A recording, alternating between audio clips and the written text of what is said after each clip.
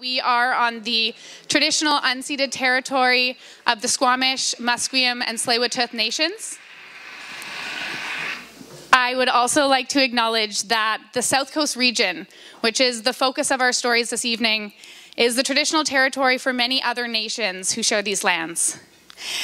It is my greatest honor to introduce to you Syexwaliya and Whonnock, who is an elder and knowledge keeper with Squamish Nation. Syexwaliya is the elder in residence here at the SFU Indigenous Student Centre, as well as a student of the SFU Aboriginal Business Program. She is a mother and grandmother of 3. And I am Syexwaliya, aka Anne Whonnock from the Squamish Nation. Kayachtan, I welcome you. That means welcome you to our Coast Salish territory of Tsleil-Waututh, Tsleil-Waututh, and Musqueam. And I read your booklet and found that this is a happy birthday occasion for you, 60. And was impressed with what I read in the book that's on the tables. I'd like to share with you that Syexwaliya was my grandfather's grandaunt, and she lived at Huehue at Stanley Park, now known as Lumberman's Arch. So I'm named after her. My grandfather was Syexwalton Dominic Charlie, and his father was Shinaltsit, and the priest named him Jericho Charlie. And they lived in the area known as Iamel and Sinau. And Iamel is where my great-grandfather Shinaltsit lived. And when they removed them from the village there, they named it in honor of him, actually, without everyone knowing it, and called it Jericho Beach. So that's named after my great-grandfather because that's where our family home was. And Sinau, just over a bit, was where the rest of our family lived. And the old man, Hatsalano Siam, Chief Hatsalano, met Captain Vancouver.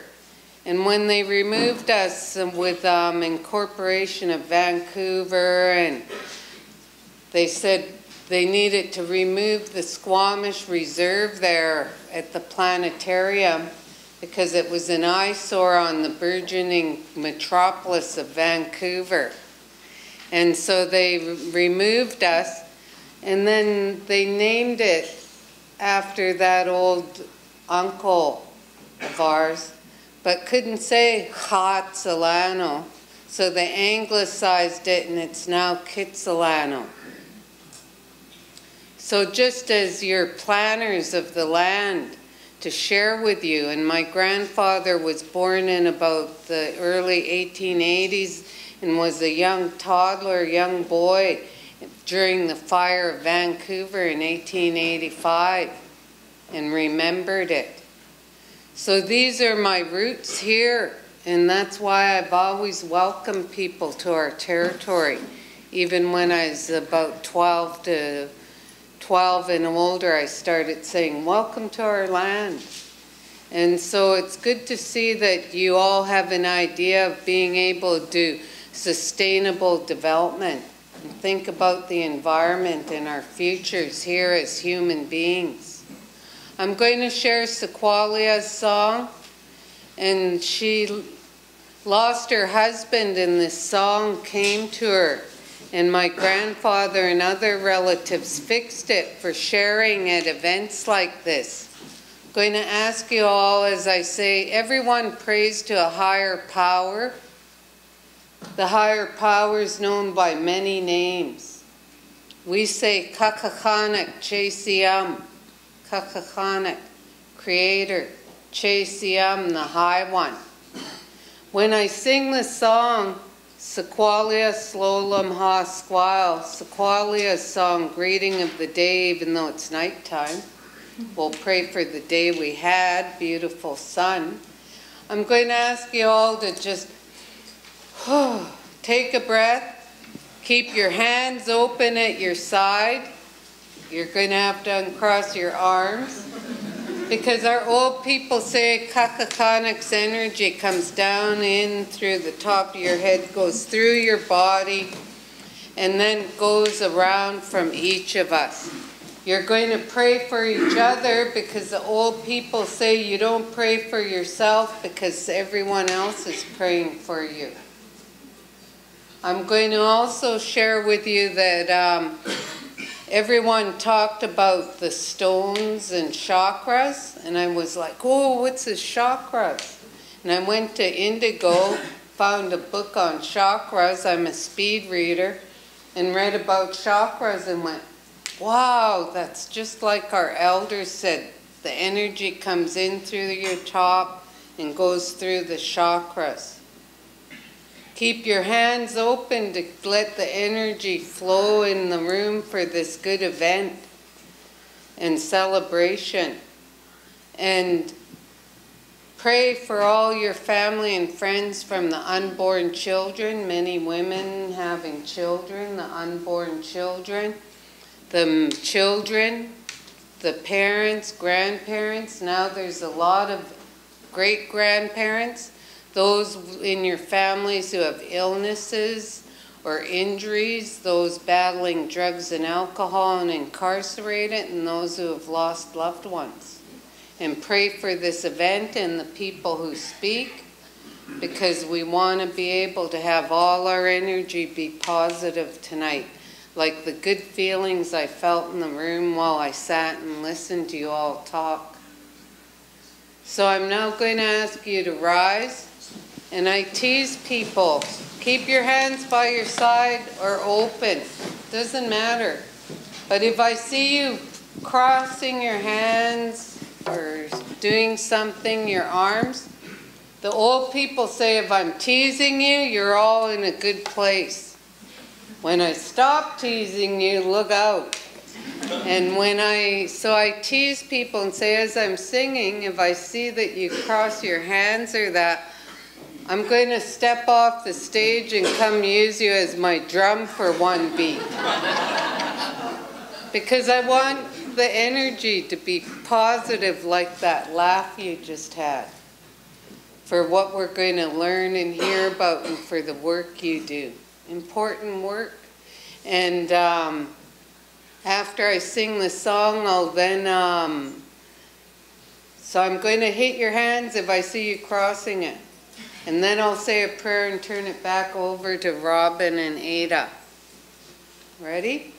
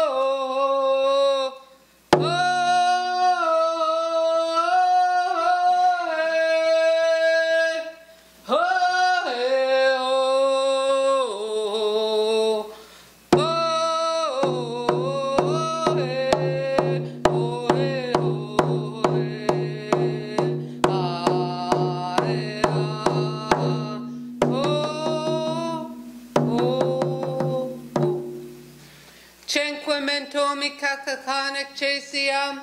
Yonsyo tenoyop and manman to squals to seats. Yonsyo manman squallowen, tsetop snachum to squals to seats. Asking you, Great Spirit, to bless each and every one of your children gathered here, to help them with their mental, emotional, physical, and spiritual well-being. Help them with the swallowing their feelings in their hearts and spirits, with their tsetzop, the work that they have to do now and into the future, and the legacy they'll leave behind. And for the snachum, the words written and spoken that they'll leave as a legacy for the ones to see what they've done and how they did it. Asking Chen Quen Mentomi Tenoyop and Ensequedo Soyoyakwa Swahamshit Yonsyon So Manman Desquals Deceits.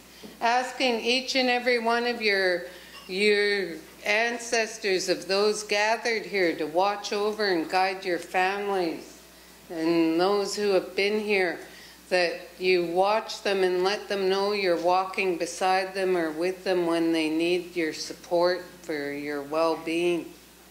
Chen Quen Mentomi Kakakanak Chesiam, asking you, Great Spirit, to help all of our family, from the unborn babies, the children, the parents, the grandparents and great-grandparents, with their mental, emotional, physical, spiritual well-being.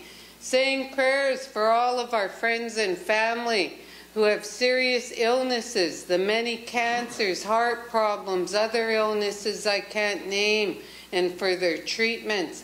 And those with serious injuries that are going for surgery, for their healing and recovery and therapy.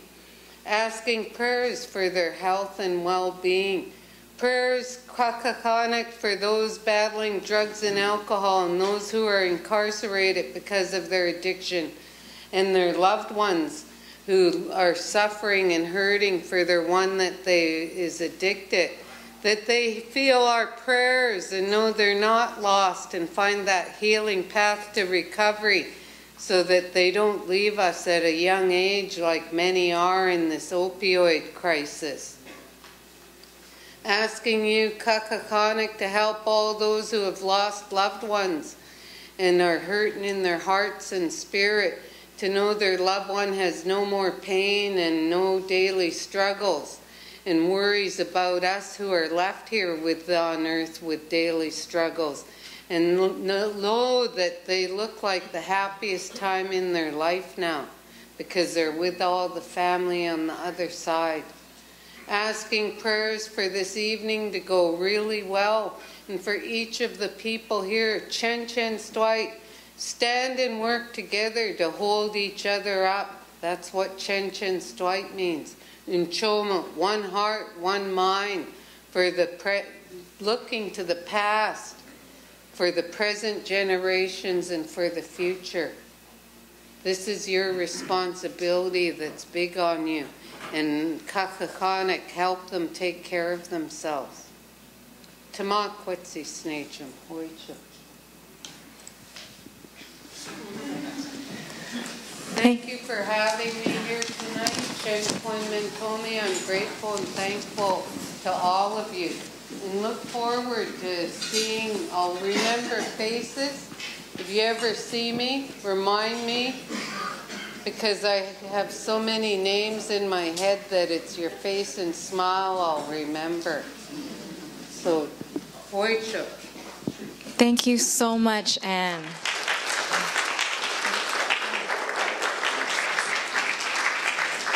Thank you for the blessing and the welcome, and this sets a perfect stage for us to continue our gathering here tonight. Good evening, everyone. My name is Ada, and I'm a social planner at the City of Vancouver. And I'm Robin. I'm an environmental planner with Kerwood Lytle. And we're both volunteers in the South Coast Chapter, and also your co-MCs for tonight. As many of you know, the Planning Institute of British Columbia has been advancing and promoting and supporting professional planners across the province since 1958. And we're so happy that all of you could join us tonight in celebrating its 60th anniversary.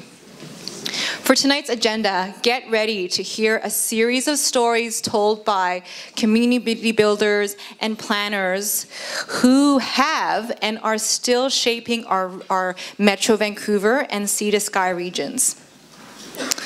So this will be a fast-paced event. But unfortunately, we do have a couple of regrets. Darlene Marzari, Honorary PIBC member and former Minister of Municipal Affairs and the City of Vancouver Councillor, is unable to attend. And also Chief Bryce Williams from Tawasin First Nation is also unable to attend.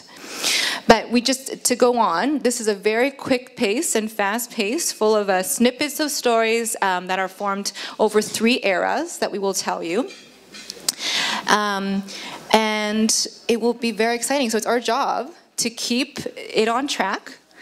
There's 60 years to cover in 2 hours. It sounds impossible, but we're going to try our best. So we may need to have rotating chairs. Right, musical chairs. So we are going to have really great speakers, so there's going to be great conversations, so I encourage that you continue these conversations over intermission as well as after the program ends. And we just want to talk about how we have attempted to squeeze in and showcase a lot of highlights during these past 60 years. We know that our region was made in collaboration of men and women of different backgrounds, but unfortunately with our short program tonight, we only scratched the surface. So we really encourage you, if you see those boards across the room, to please help us fill those gaps. You guys, I know everyone here has some stories that you know of very important moments, planning moments, as well as people of the past and present who've done a lot to help bring us to where we are in the region today. And from all this, at the end of the evening, PIBC has an online timeline that they've put together since the conference earlier this year, and it'll be fed through that and to kind of make a picture of what the legacy of planning is for our region.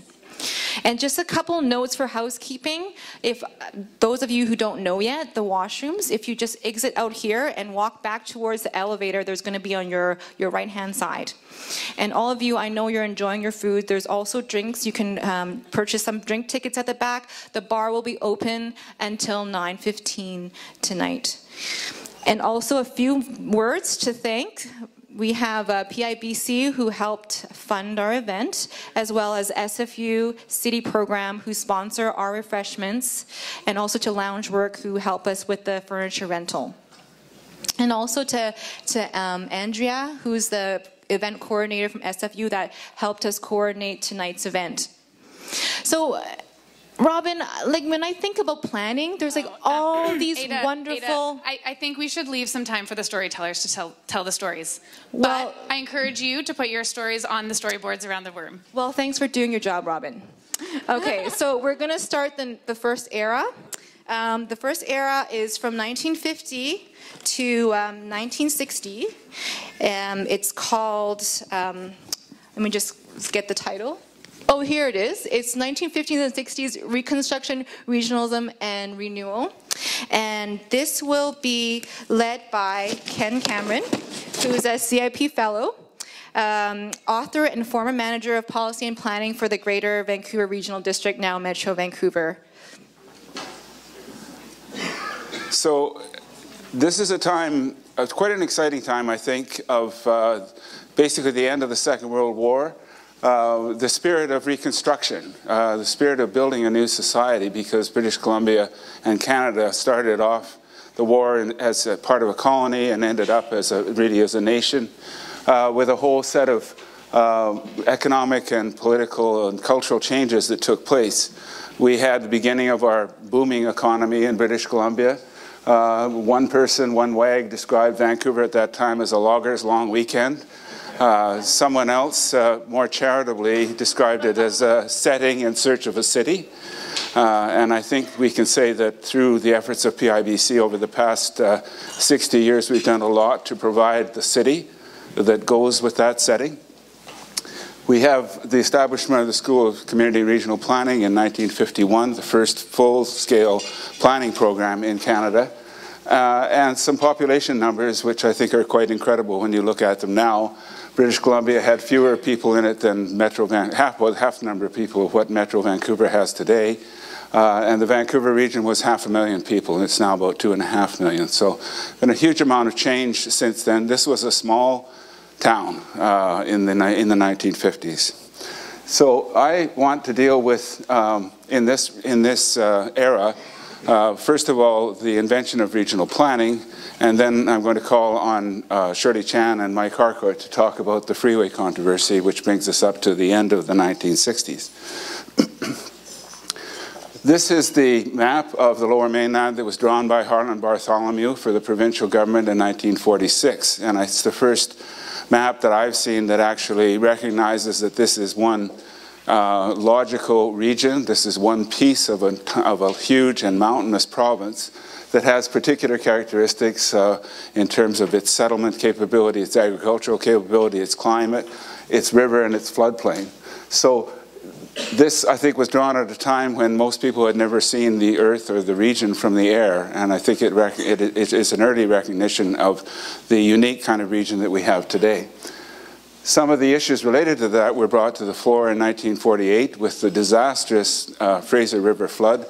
It remains the largest and most important natural disaster in British Columbia's history, I'm happy to say, because there hasn't been a more important one that's come along, but that doesn't take away from the very significant impact of that in terms of damage to property, but also in terms of the impact on the psyche of the people in the region who began to think about the need to plan regionally and to create the Lower Mainland Regional Planning Board. I wish I had a picture of Jim Wilson, who was the first head of the Lower Mainland Regional Planning Board, a visionary man. But this is a list of some of the achievements and some of the things that the board produced. They did the first regional analysis of the cities in this region, not only the region as a whole, but also the individual municipalities. So there was a beginning of a database for each municipality that could be compared to other municipalities and compared to the situation in the whole region. One of the major achievements was the 1966 Lower Mainland Regional Park Plan. Rick Hankin couldn't be here tonight. He is unfortunately in Argentina. But if he were here, he would certainly verify that that was the basic backbone of the regional park system that we have in this region today, set out in 1966. In 1966, also the Lower Mainland Regional Plan, which was the first comprehensive legal regional plan for the region. Then later on in the 60s, there was further evolution. The regional districts were established. Initially, there were 4 in the Lower Mainland, and the Lower Mainland Regional Planning Board was disbanded, and its plan was more or less cut apart and assigned to each of the 4 regional districts to administer. In terms of legacy, I would call this a spiritual legacy, this concept, this very simple phrase of cities in a sea of green that resonates right down to today as a basic way of looking at our region, that we will always have a working landscape, that we will always be cities, not suburbs, that we will always have respect for the land in which we find ourselves, and we will communities that are unique and distinct from each other, but part of a larger region. So that's the spiritual legacy. There were other parts of it as well that I think are important to note. The first floodplain mapping that was done, the establishment of databases, the studies on various aspects as diverse as shorelines to industry to land for recreation, the regional parks plan, a firm land line, which I think we still have today thanks to the ALR and other things that came along in train, a firm line between the city and the countryside. The land use designation named rural in the official regional plan became the backbone of the agricultural land reserve, and Bob Williams and others will be talking about later on. And finally, if you're wondering where the street numbering system came from that you find in the Lower Mainland, the numbered, is it numbered avenues, and I don't know, I never get it straight because I'm a Vancouver boy. But in any case, that was invented by the Lower Mainland Planning Board, and that is one of the legacies that we have as well, that we see around us every day. So with that, I'm going to call on Mike Harcourt and Shirley Chan to talk about the freeway controversy. I was trying to save my home, my family home, and I sort of accidentally fell into having it also have an impact on the freeway system in the city of Vancouver. We were fighting urban renewal. We felt that what the governments had proposed, the demolition of homes at well below market value prices that were being paid by the city and developers, wasn't fair, and it felt completely wrong. And so with my family, we went door to door, knocking on doors, same old organizing style, I think that's used by some political parties, to ask our neighbors to support and stand up and fight for the survival of their neighborhood and their homes. And so luckily for us, we ran into Darlene Marzari at a meeting with Maurice Egan, who, Darlene was a social planner hired to help us relocate. And Maurice Egan was her boss, who didn't fire her for not doing her job, but for helping us. He supported that work. And so she introduced us to Mike, and together, I think we were part of a movement in the city, because all the routes for the freeway, 6 proposals, 5 cut through Chinatown and had the hub at Columbia. The Quebec-Columbia connector went through Chinatown. So I'm going to pause here and ask Mike, because we only have 5 minutes between us, you know. It takes me that long to clear my throat usually. But thanks, Shirley. And I want you to imagine what this city would have looked like if the freeway that was planned to come from the North Shore along Stanley Park, elevated along our waterfront, and then wiping out Gastown and Chinatown and building an 8-lane freeway through Chinatown, Strathcona, Grandview Woodlands, and Hastings East. And then tearing down all the houses and replacing them with instant disasters called high-rise, low-income housing, public housing. That's what was planned by the City Council of the day. And put it in context, I had just been called to the bar as a lawyer, and storefront lawyer, and had long flowing hair, Fu Manchu mustache. Remember those days, Bob? And had been practicing for 6 months and set up a bunch of free legal advice clinics for low-income people, and Legal Aid Society, and the community lawyer program. And I was approached by Shirley and Darlene. They were very intimidating, the two of them together. And they said, we want you to be our lawyer to deal with the freeway issue. And I said, okay, who are we taking on? They said, oh, well, don't worry about it. I said, no, I need to know, who are we taking on? They said, okay, if you need to know, we're taking on the City Council, the provincial government, the federal government, the downtown business community, the oil and gas industry, the auto industry, the banking industry, the development industry. But aside from that, don't worry about it. So I didn't. And we decided to take them on with a whole bunch of people across party lines. Bob Williams on council had been fighting this fight and taking on all the Brits. Were the only planners they hired as city council in those days. And there was broad support across the city, which was really quite astonishing. And that was really the Rubicon for Vancouver. And we stopped it. And we composed a telegram that Shirley and Darlene took to 2 of the staff for the then Minister of Urban Affairs that said, stop all urban renewal in Canada. And we teamed up with Jane Jacobs and a couple of future mayors in Toronto, the tiny perfect mayor, David Crombie, and John Sewell. And we did. We stopped it. We started the whole different approach to citizen engagement, which we're going to try and bring back to this city, right? Yeah. I won't get too political, but we've got a long ways to go to restore engaging citizens properly. So that's when Vancouver started to become Vancouverism. Yeah, it took 6 years of fighting. I mean, yeah. It went back to council more than once. We kept getting new proposals for the freeway. Sometimes it was elevated. There was even a time when it was a tunnel. But whatever, it would have changed our waterfront for sure. I changed our downtown, changed the way our city functions today and how we live and breathe. So I think that that 6-year fight was worth it, but it really did take, to get the attention of council, it took the federal cabinet minister, Robert Andras, because Hellyer resigned in a spat with Trudeau, and that was the father. He appointed a new Minister of Urban Affairs, which was Robert Andras, and it was Robert Andras who said, I guess looking at the coffers for urban renewal, well, I'm not going to support any program that doesn't have citizen support.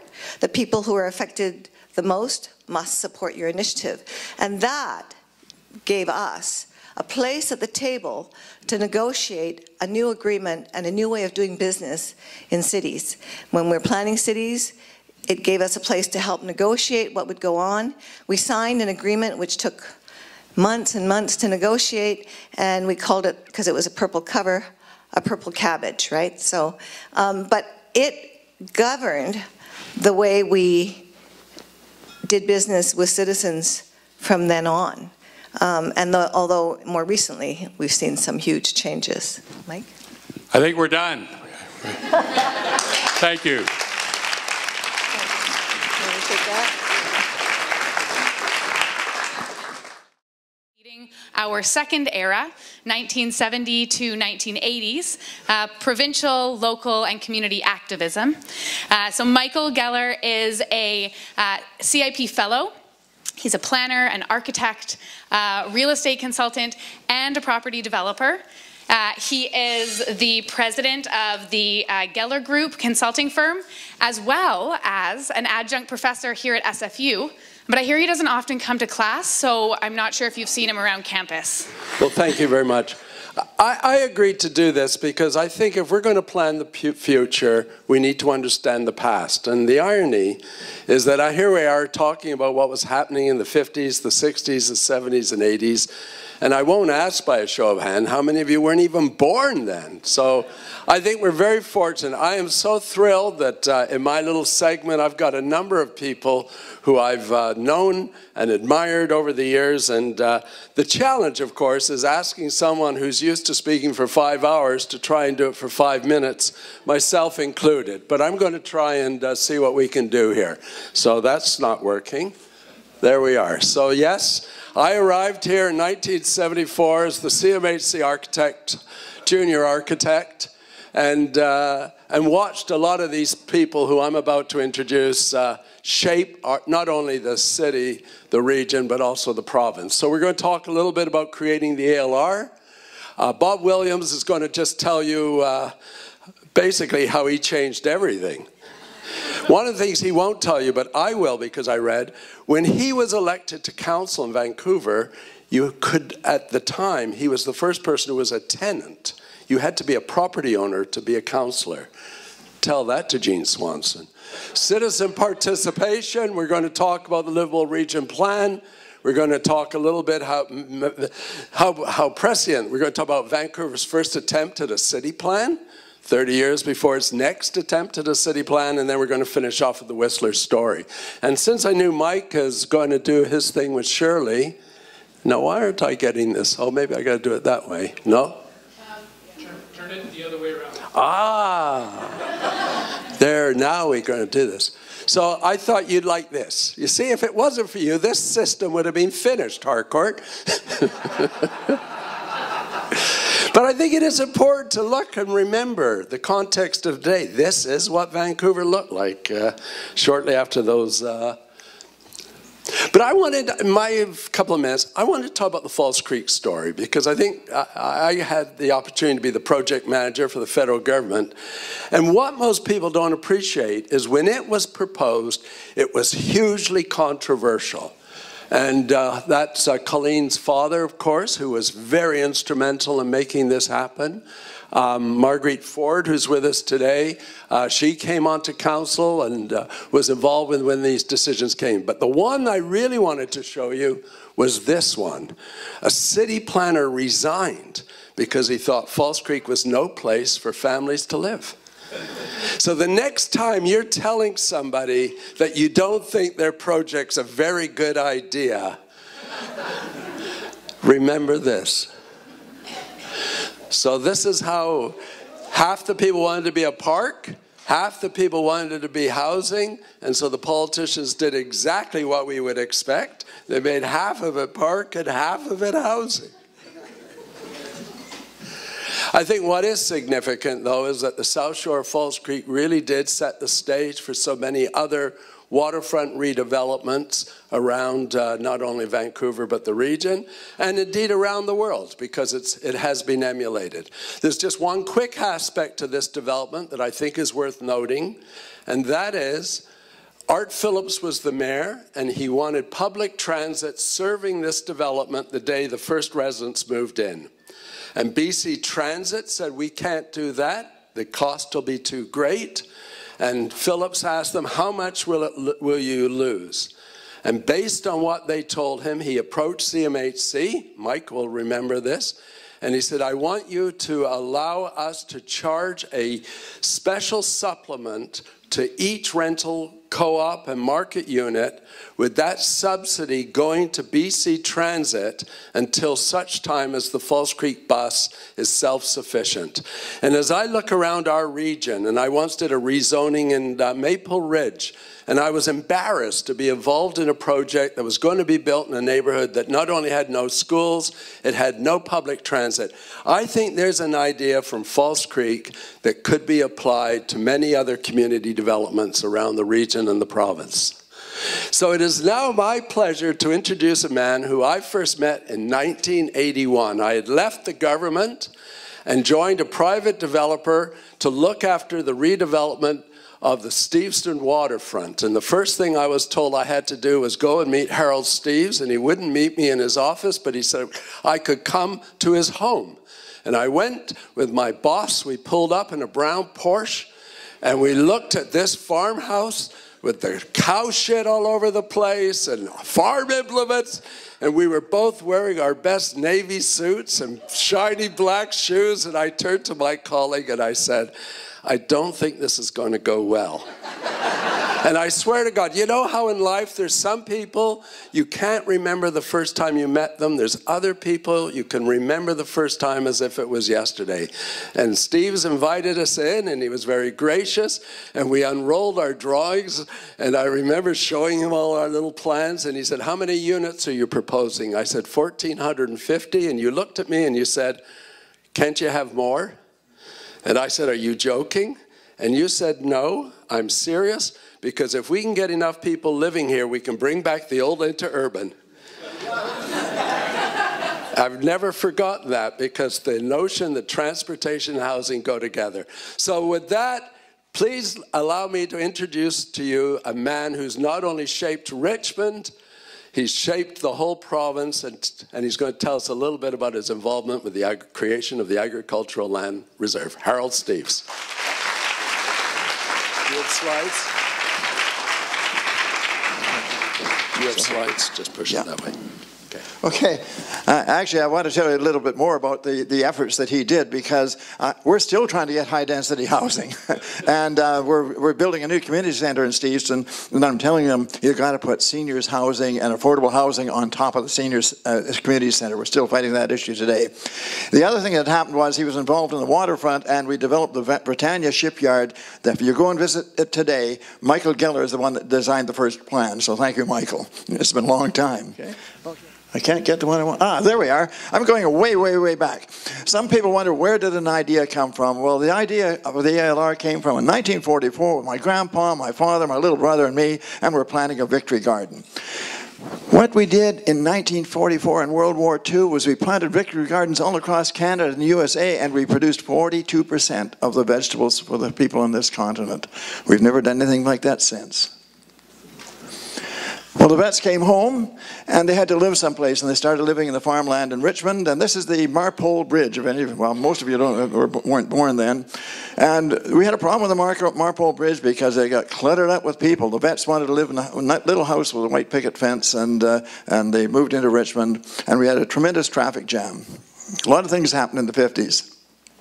The other thing that happened in the 50s, we were told about climate change. The world's top climatologist told us that in 50 years, 2007, we could sail through the Arctic, and we did. He was the one that won World War II as well by timing the raids on Germany when there was raging storms and all the troops were getting out of the rain. Well, we had traffic jams on the Marple Bridge. We built the Oak Street Bridge. And you know the old story, build it and they will come. And this is where our problems began. This is what Richmond looked like in 1958 when that bridge was built. The city council one night rezoned half of Richmond, 12,000 acres, didn't even tell the farmers. My parents found out about it, I think about 1959. My dad went in to get a building permit for a new barn, and they said, sorry, you're zoned residential. And he couldn't build a new dairy in a barn, and he went out of business, and then they said, now we're raising your taxes, and he sold the farm. And that's what it looked like in about 10 years. Our farm is still there a little bit of it down at the bottom of the picture. And so that's what sparked the idea of the Agricultural Land Reserve. Myself and a number of others, we got together, we got other students together, and we campaigned to save agriculture. We got involved with the NDP. We got a little bit perturbed about this. Bob Williams will remember this. This is the southwestern shores where the ports wanted to develop portland all along the waterfront.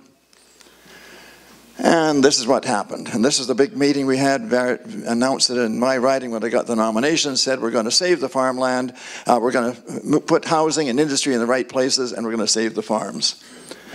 We brought the legislation in, 2,500 people stormed the steps of the legislature, and Barrett said, I don't give a darn what you say. You can scream and holler all you want, but nothing's going to stop us from saving the farms, and we did. We came up with a plan, and this is Richmond, and we had two reserves. We had a primary reserve and a secondary reserve. The dark area in the center is a primary reserve. We said that's safe for sure. Down along the river, we put it as a secondary reserve because the port wanted it.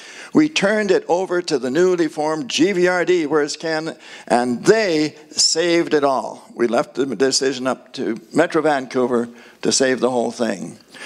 We had some land bank part of the application as well.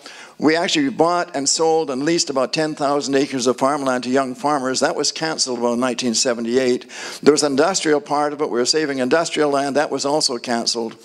We revived the land bank just last year in Richmond. This is a piece of land in the center of Richmond. We've worked with the FAO and the UN to set up a farm school in central Richmond. This was planned in 1973. We did it last year. And there's the first garden that Kwantlen University planted on that land. So it takes a long time to incubate an idea and bring it forward. But we're still fighting to save the Agricultural Land Reserve. And this is what's happening right now. You've heard that this last month, the provincial government has clamped down on the big mansions and said 5,300 square feet is the maximum. Last week, Richmond Council went one further and said, we're bringing it down to 4,300 square feet. So that's what's happening. We're going to have a lot of debate on this in the next coming months, but that's where we are today. And my girls say, thank you very much.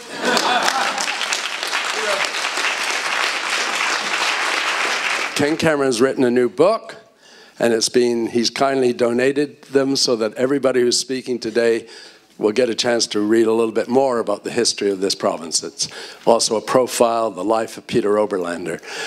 Okay. I thought it was a good picture, Bob. There were others that weren't quite so.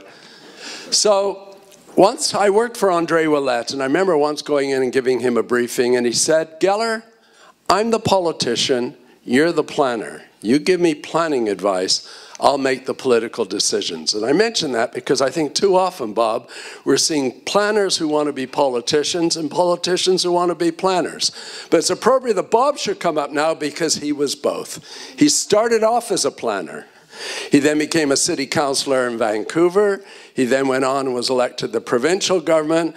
And as Gordon Price said, he could talk for 5 hours just about all the different things that he has done in this province, whether it's in North Vancouver, whether it's in Surrey, all over all over this region, all over this province. And I must say, I am personally thrilled to see you accept the invitation, Bob, to come here.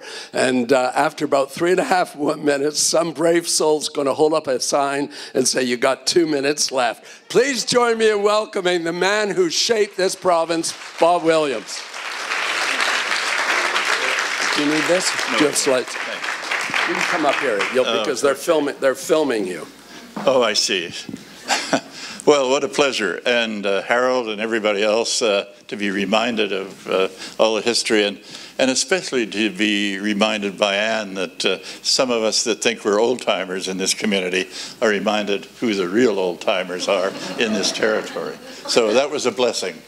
But I was a boy planner once, and I was the first planner in Delta, and we began to roll back residential zoning in the Delta farmland. And so that became part of my DNA and catching up to Harold and the folks in Richmond. But I wanted to remember a few of the people, the planners, that most of you just won't realize that we didn't have all that many planners back then. And as it was suggested by Mike, when I graduated from SCARP with a handful of others, the City Hall was run by English planners. In fact, I worked as a draftsman in the engineering department, and I used to go and measure the rainfall on the roof in those days. That was how I started.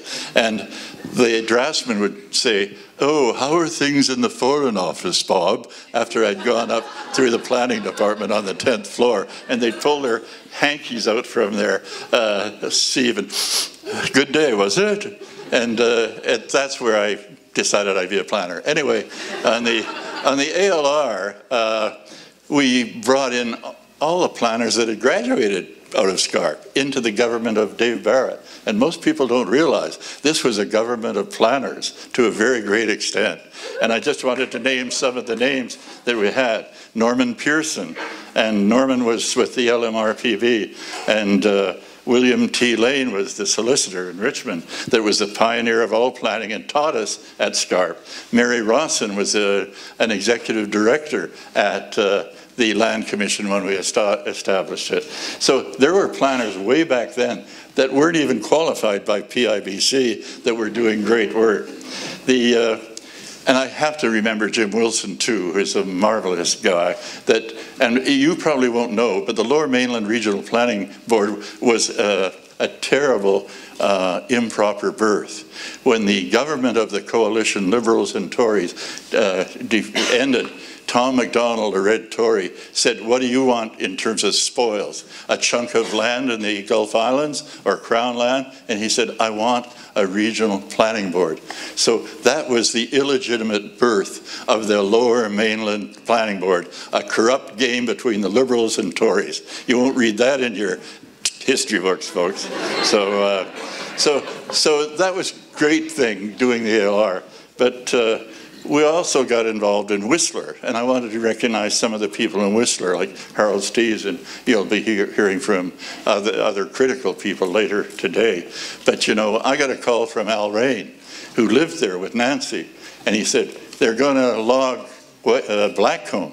Can you do something, Bob?" And he said, "I couldn't believe it. You had a forester at my door after 2 weeks. You read your letters." And that was the beginning of Whistler. And Dennis O'Gorman, another planner that worked for us, was marvelous and ended up helping create the new town of Whistler. And we saved it from logging. On Surrey, I've always admired Surrey as being next door as a young planner in Delta.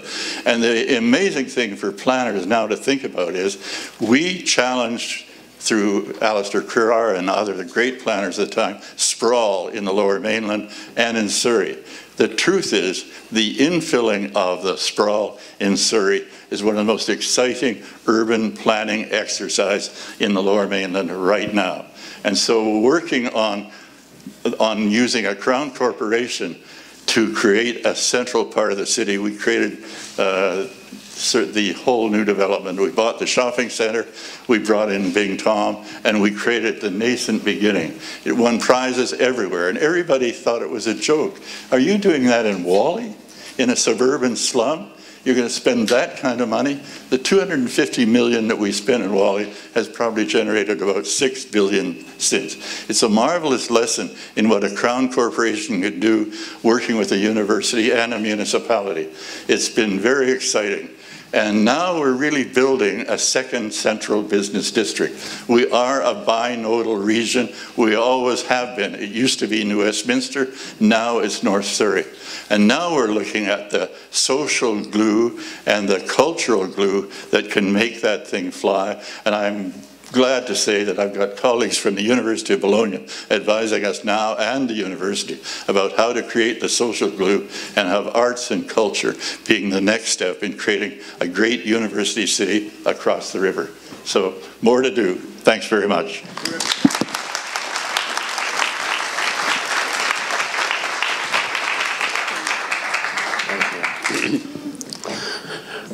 When the organizers were trying to discern who should be invited to participate, we realized it would be impossible to talk about the 70s, particularly in this region, without the involvement of Ray Spaxman. And for those of you who were not around in 1973 when Ray became the director of planning, things were done quite differently in those days. I mean, the way it happened was the developer walked into the mayor's office, although sometimes the mayor was the developer, right, Mike? And a deal got done, and it was done. Ray came in and he changed all that with his thoughts about neighborliness, about community involvement, community participation. Now, unfortunately, a small accident has prevented Ray from joining us tonight.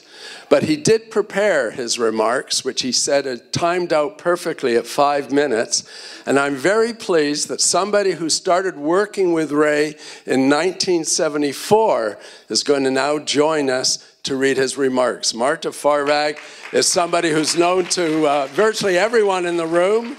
A fellow of the Canadian Institute of Planners. You've been on the planning, you chaired the Planning Commission, you've been on the Urban Design Panel, you've been on the Heritage, you're chairing that. And of course, your firm is known locally and internationally for urban design, landscape architecture, and planning, just for the younger people in the room who didn't know you. Marta, thanks for doing this. My pleasure. I am here to channel Ray and read his comments. This is a pleasure. Imagine I'm Ray.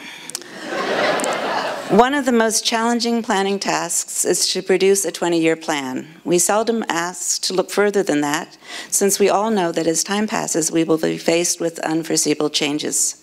So it can be useful to talk about planning in the 70s and 80s, since we can actually see and assess what was planned during those times and then subsequently implemented, occupied, and matured. We can now judge its successes, or otherwise. We can also, by comparison, observe the improvements that have occurred since that time in planning and development, and how today's planners have learned from that experience, or not. My role tonight is to describe planning processes that occurred 40 years ago, and suggest to you that some elements from that period might be relevant today, bearing in mind that we are in a time of major technological revolution, a revolution like nothing we've experienced before. The 70s and 80s period was historically significant for the city planning. Many of the principles and directions that guided growth and development in the city of Vancouver during that time are still relevant today and should not be forgotten. The successes of that period were achieved through cooperation between citizens, professionals, and politicians at all levels, sharing and pursuing some important principles. Those principles were derived from the many individuals involved, and especially from the amazingly perceptive advice from numerous experts in the field, such as Christopher Alexander on urban design, Saul Alinsky on public involvement, Sherry Arnstein on community participation, Gordon Cullen on urban design, John Friedman on the role of the planner, Jane Jacobs on planning right, Kevin Lynch on urban design, Ian McHarg on ecology and planning. I list them because the principles they expounded are still relevant. I have for a long time grouped all those principles under one title, good neighborliness. Following those principles in the 70s and 80s, the City of Vancouver achieved some memorable results. one especially memorable example is the overall plan for the repatriation of False Creek. In the 60s, False Creek was a 100-acre pool of horribly polluted water surrounded by heavily polluted and polluting industrial wastelands. The plan envisioned a clean, recreational body of water surrounded by a necklace of compact residential neighborhoods with schools, community centers, pockets of shopping, restaurants and parklands, public transit, and all linked together on a new continuous waterfront walk and cycleway.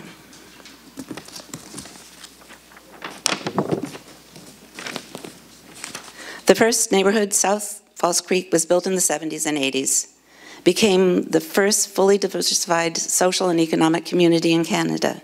It probably is still one of the most successful modern era communities anywhere.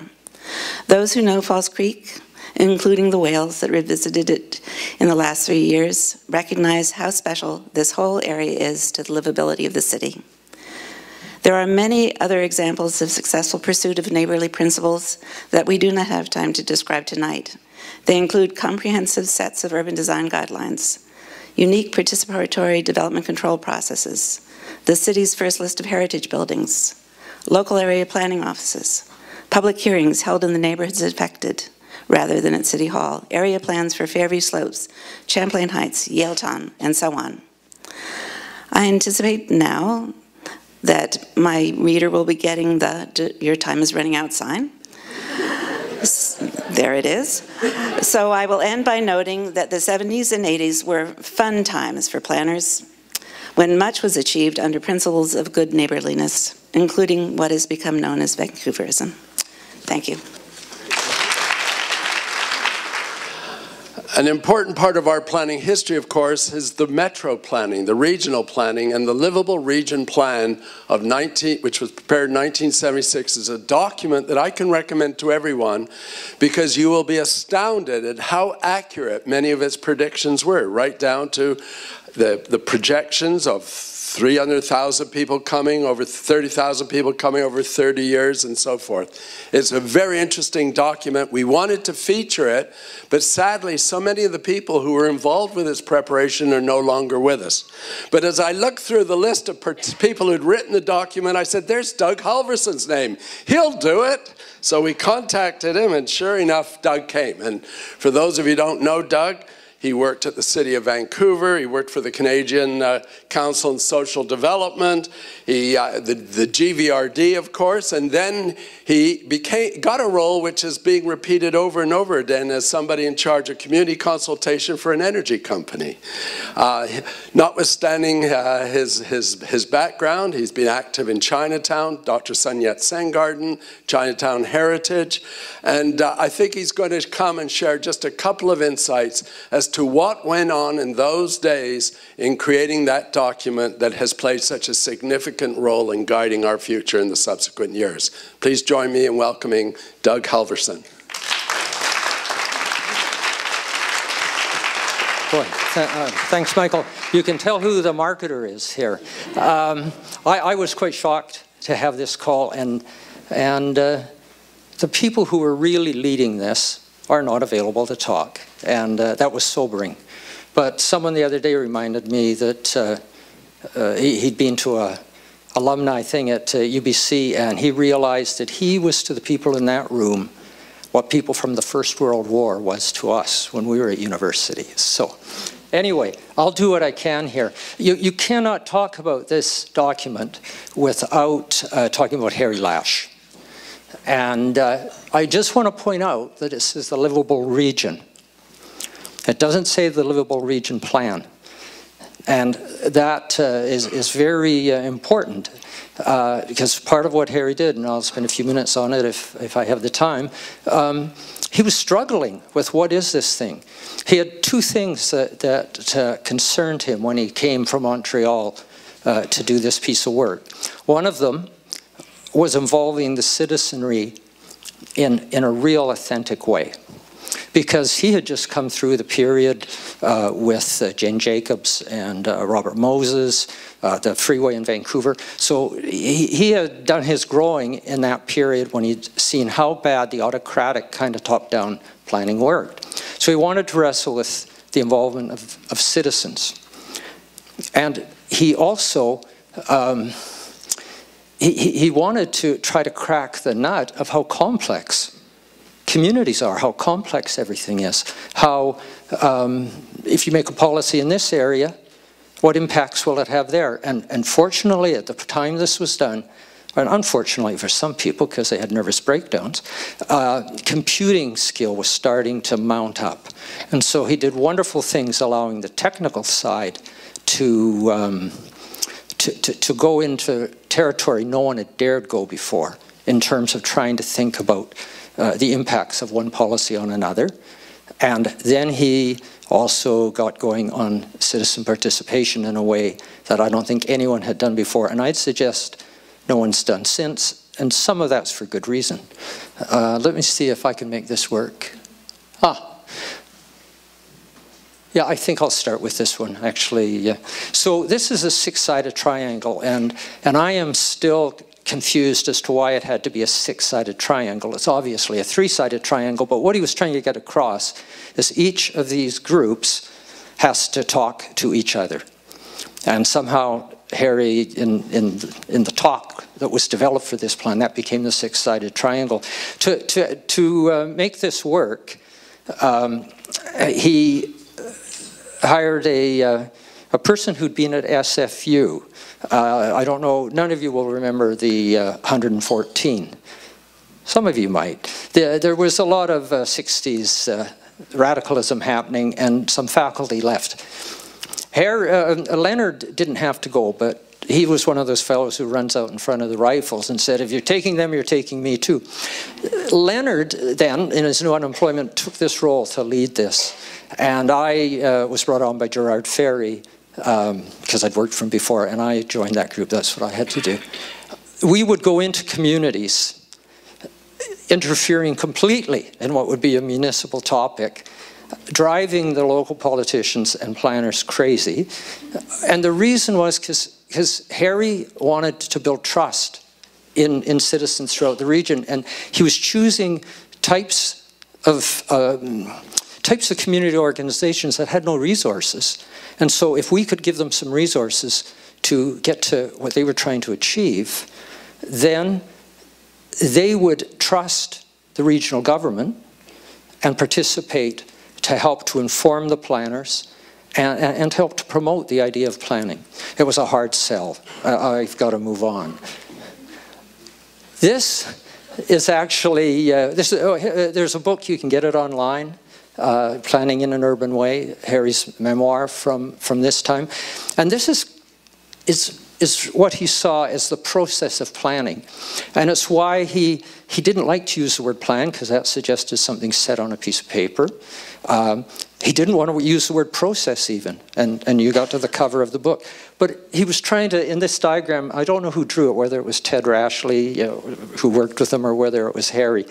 But this wonderful diagram, which I didn't want to put up till I was nearly finished talking, because I wanted you to listen to me, is available in the book, and you can ponder it. It was a wonderful thing. Before I shut down, I'd made a list of some of the things we talk about now, which you will find well covered in this book. Municipal growth targets, a Harry, or at least a GVRD invention. Regional town centers, I know my time's up. Housing affordability, and he was down to the very issues we're fighting about now, is doing something in single family zones. Transit-oriented transportation, open space, citizen participation. So really, all these things that are such common vocabulary today really became common talk among planners in that 5 years under Harry Lash with the livable region.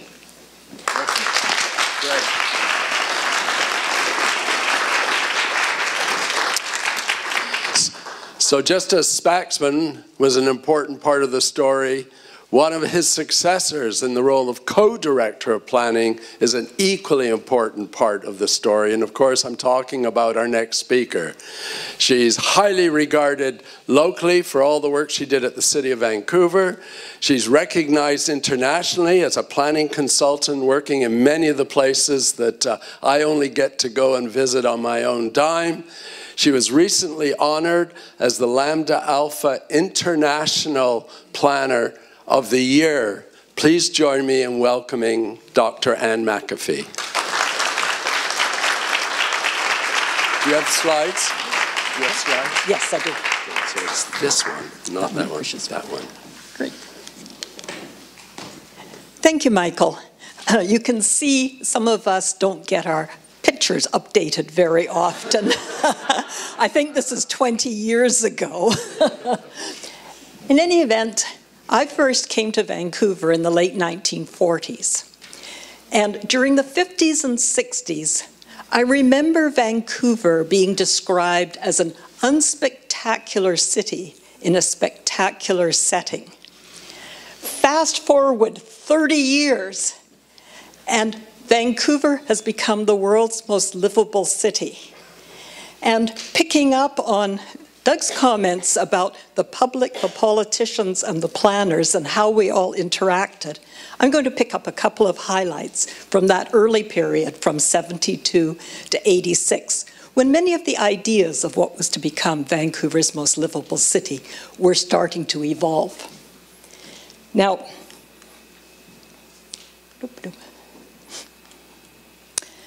I always start when I'm working elsewhere in the world to compliment the politicians. Bob, but most particularly Michael and the people, Mike, who were part of your group in the 1970s, who turned the city around.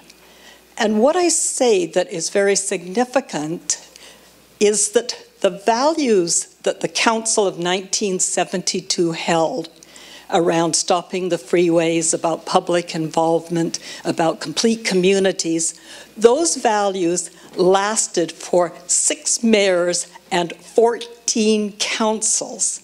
And it was that continuity of values which I think shaped and resulted in Vancouver making the transformation it did.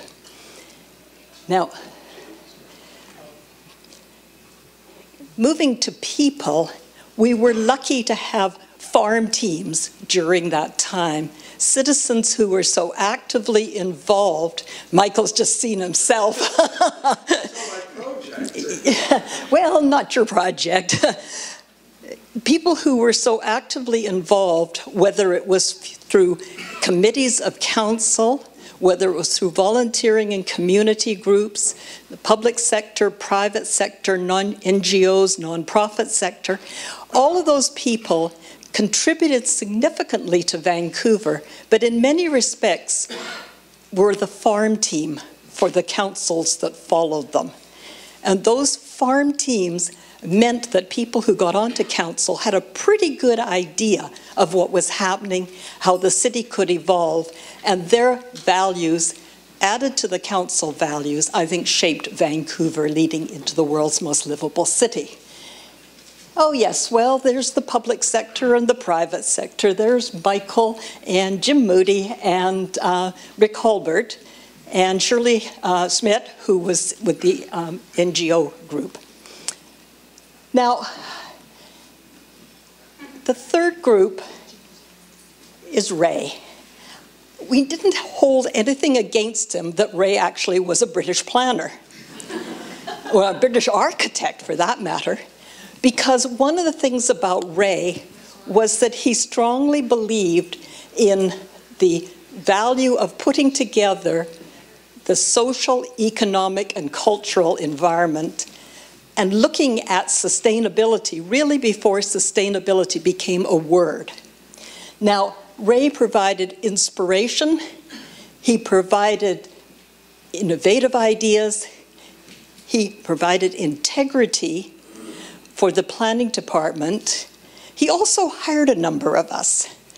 And if we look like we're deer in the headlights, well, we were For most of us, it was our very first job in planning. And what Ray did as a management style was that he encouraged each of us to contribute in the way which could most use our skills.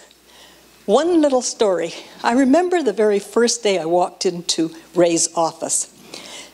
He said, "Well, Ann, nice to see you. Glad you've joined the city. I have a meeting this morning." And he handed me a memo. There was no email at that time. He handed me a memorandum and said, "There's a meeting about to happen in the city mayor's office. And that meeting is going to have the mayor, some councillors, including Mike, the city manager, director of finance. They want to talk a bit about how we're going to use city land for nonprofit and co-op housing." You're representing the planning department, Anne. Okay. So I went and I sat at that table and I looked around and I had my Me Too moment. Not Me Too as described today, but Me Too. Hey, Ray was giving me the opportunity to be part of shaping the future of the city. So Ray gave all of us the opportunity, in my case a policy wonk, to do lots of studies. One of those studies, Mike, you might remember, because you took that 1980 study to Ottawa and managed to get an extra unit allocation, which over 35 years resulted in about $900 million of extra federal money to co-op and nonprofit housing. I wish my pension was based on the money that we earned, not the money I earned. So we each got to contribute in our own way. Ray left in 1988, but the values that he espoused followed up through the planners for the next 20 years, through the policies and programs we initiated, though I think Ray always thought that city plan was local area planning on steroids. In any event, the question is, what happened to all of those recruits of Ray's? Well, 45 years later, we still care profoundly about the city of Vancouver. Thank you. That was terrific.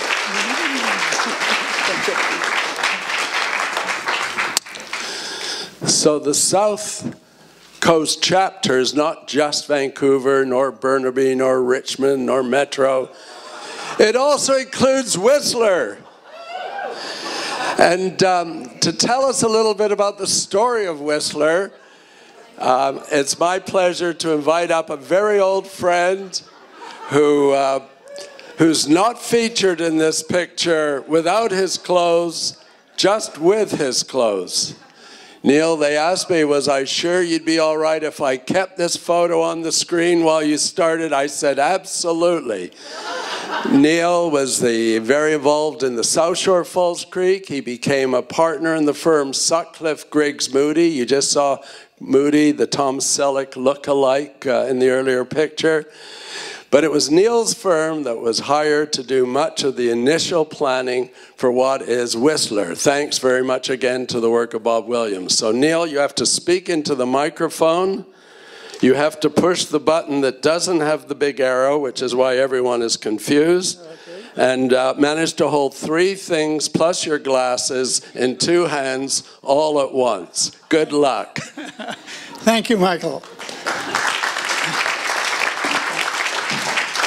I think we can move on from that picture pretty quickly. But indeed, Whistler was a very, very active community for years before all the skiers discovered Whistler. And it was because of the free spirit that made up Whistler in the early years.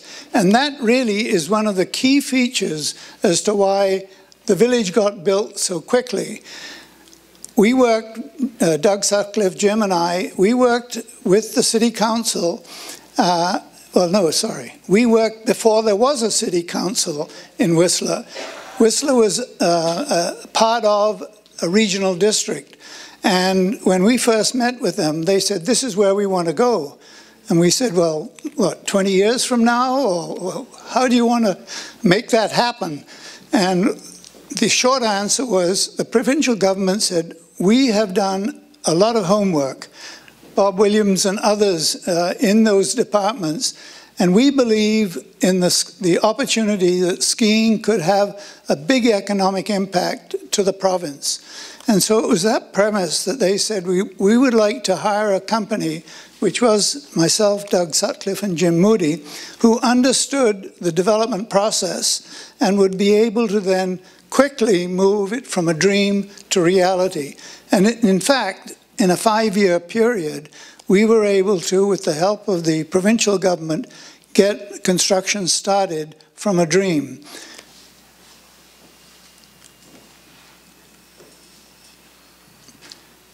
So when we started, the Whistler population was about 500 people and 87,000 skiers. After 2018 today, its resident population is 12,000 and 2.3 million skier visits and a total of 3 million visitors, which is really the summertime population that moves up to have a look at Whistler. So the first task was looking at where the town centre should be. Quick answer from the provincial key people, we have figured that out. We think it should be at the base of the 2 biggest mountains, which already had an international population. But there were some people in Whistler that felt it should be on a lake, because that's how Whistler was first discovered, as a fishing summertime facility. Very quickly after consultation between the province and Whistler, the Whistler municipality was formed.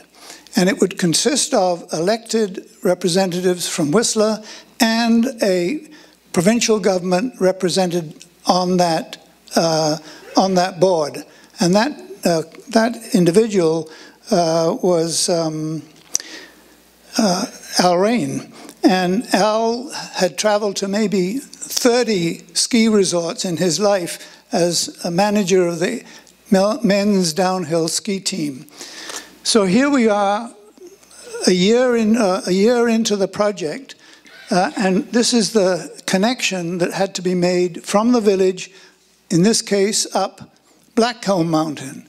Well, Blackcomb Mountain at the time said, you know, we got a road that'll take us in 4 or 5 minutes up to our benchlands. What do we need this link for? And they listened, they cooperated, and the provincial government cooperated and provided them additional development opportunities on the mountain. At the other end of the mountain was the part of the village that we were advised the local community really needed local shopping, a local drugstore, hardware store. There was no retailing happening in Whistler early on in the early days. They had to drive down to Squamish. So this was the part of the, I think I missed an important picture here. Yes, I needed that, because there was no area like a pub in Whistler in those days other than in a hotel. So the very first facility that we built in the village was a local pub. And it became a meeting place. It became a very popular area. So we figured that it should be one of the first pieces that gets developed. So at the other end of the street, this is the connection onto the mountain. We were plagued with being labeled by the unions as being a single project, therefore it had to be all union. Well, the reason they thought it was going to be a single project is we provided underground parking throughout this village area, and we needed a garage that connected one property to another. So after a week in hearings, they finally said, okay, just the Delta Hotel needs to be union, but the rest will classify as can be built by non-union people. The provincial leadership was absolutely fundamental to have Whistler happen, and happen as quickly as it did. They created a community plan on the 50 acres at the base of the mountains that they'd already secured for some future village.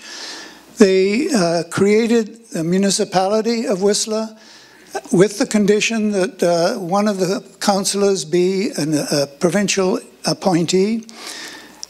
That helped us in Whistler in the very early days leverage funds from the federal government for the sewer and the water system. The local community played an enormous part. If they felt that they could have a place that was a meeting place for themselves, as well as other services that weren't available, other retail services, they were on board very, very quickly. Because we wanted to have hotel accommodation in the village right in the beginning, and because we also wanted local shops to satisfy the residents, we had the second floor of the entire town centre with a covenant on it that it had to be in a rental pool. The owners could use it, they'd have to reserve their space, but when not being used by themselves, it had to be in a rental pool. And that was the beginning of hotels and very attractive second-story village-centered places.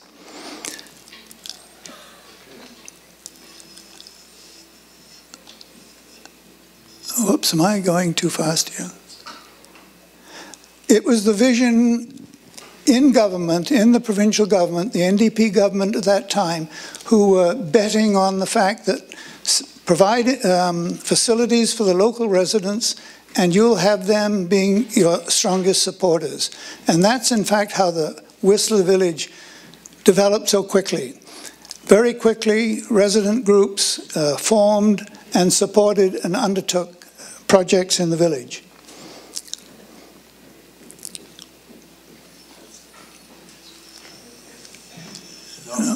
Have I gone too far? One. That's good. That's your last one. That's my last one. So to keep, and I'm run out of time, but to wrap up the story, that if it wasn't for the provincial government's positive attitude and not wanting to develop it by their housing department or whatever else, they were prepared to let the local community take the lead so long as they had representation on the board. That made life for us as developers magic. We'd have a board meeting of the development company, ourselves presenting our wish list to our board. We ended that meeting. 5 minutes later, we opened a meeting of the council and put the 5 requests to them. It required no debate because they'd already as a group debated it, and it got passed and dealt with very, very quickly. So within a 3-year period, we got from a piece of 53 acres with nothing on it to a village that could in fact host an Olympic game. Thank you. Thanks, Neil. The 70s and the 80s, but I think as we move to the future, you'll see so many lessons from the past. To pick up on Ray Spaxman's notion that you really have to plan for uncertainty. As I look around the room, I remember the time, Harold, when I came before Richmond Council trying to rezone some industrial land into residential, arguing that it was totally inappropriate for industrial land, and I got it approved. 5 years later, the market changed. I went back to Richmond Council to rezone that residential land back into industrial land, arguing it really wasn't a suitable location for housing. Similarly, what we have seen in Vancouver, where the city used to bonus developers if they would agree, you could build some, if you would agree to build some housing, they would let you build some more office. And today we're almost prohibiting developers from building residential in some areas in order to protect the office. The only point is, we have to recognize that just because things were the way they were yesteryear doesn't mean it's going to be that way in the future. But I would like to just ask you to join me in thanking all of my decade speakers for what I hope you found to be a worthwhile hour. Wonderful. Thank you. Thank you to all of the speakers and to everyone for sitting and listening to all of these incredible stories that we've heard over the past hour. Also to note, incredibly, we are perfectly on time. We didn't even have to play the Academy Award music once. So we'll have to see if that continues into the second half. I did want to say that we're going to pause here for a 15-minute intermission. There are drink tickets that you can purchase to buy more drinks at the bar. Over the intermission, we will be honoring community leaders of the past whose legacy continues to shape planning to this day in the slides. So we encourage you to pause and watch that slideshow, as well as to share your own memories of other community leaders of the past who you'd like to share on our in memoriam board at the back, or to share your own stories around the room on the storyboards.